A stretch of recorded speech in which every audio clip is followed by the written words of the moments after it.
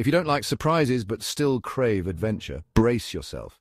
Yellowstone's geologic activity might be the biggest shocker yet.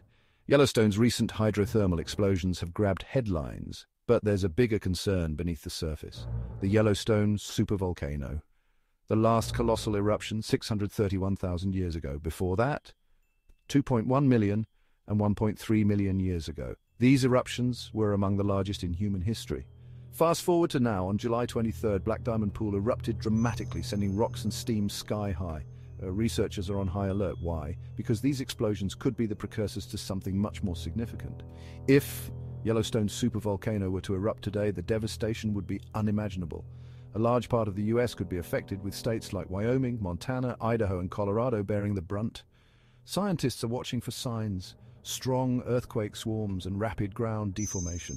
These typically occur days to weeks before a massive eruption. Stay informed, stay safe, and keep an eye on Yellowstone. This isn't just a park, it's a ticking geologic time bomb.